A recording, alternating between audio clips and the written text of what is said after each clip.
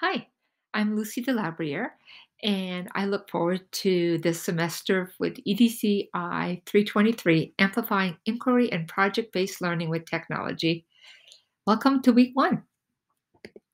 This week, we'll kind of get an introduction to each other and to inquiry-based learning and project-based learning. Each module is set up in a slide deck format, and you will find that the learning tasks are color coded and have an icon next to them based on the type of learning task it is.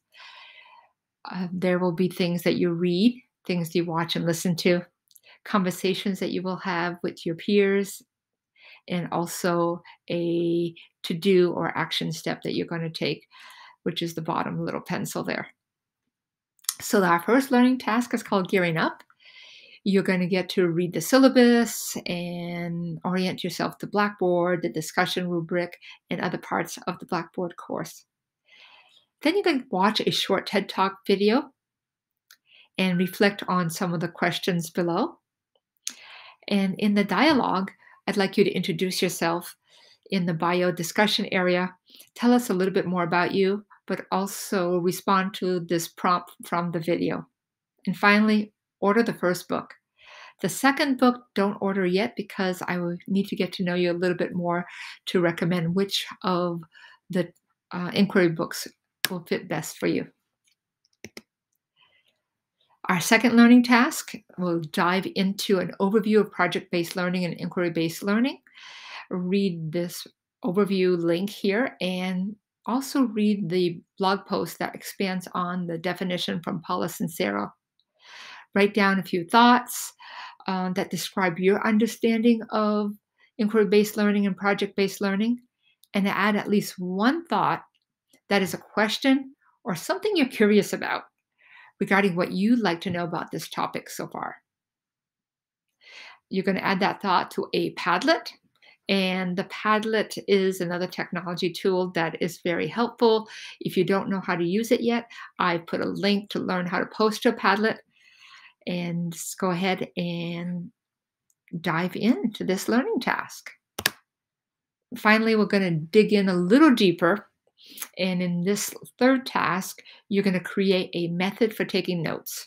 I'd suggest a Google Doc, but you might have another method that works for you. You're going to want to just jot down some insights and quotes that will help you summarize your learning for the reflection that we'll be doing about 4 weeks. There are some examples of the reflection in Blackboard. Review some of the resources that I put together to expand your understanding of project-based learning and inquiry-based learning. And I used a Wakelet, which is a curation tool to do this. So just if you haven't used Wakelet yet, go ahead and click on the Wakelet and you'll notice that I've curated some resources for you. You don't have to read everything in depth because it's quite a bit here, but start to skim through and read some of these resources. Some are things to watch and some are things to read. Finally, participate in the discussion forum for lesson 1 using the questions and prompts that I put there below. You don't have to answer every single one, but use those prompts to participate in discussion forum for lesson 1. And finally, here's a summary of the week. I've organized the summary by what you should read, what you should watch and listen to, what you should do, and the discussions we're going to have this week. Have a great week. I know there's a lot to it at first, and there's a lot of us here.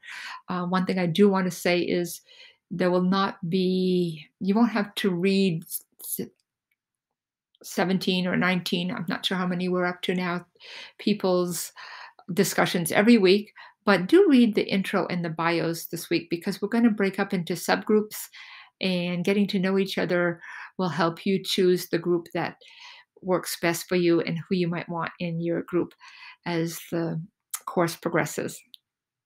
I really look forward to getting to know you this week. Next Tuesday, I'll post another module.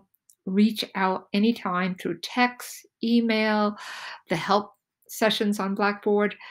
I'm here for you, and I'm excited to learn with you.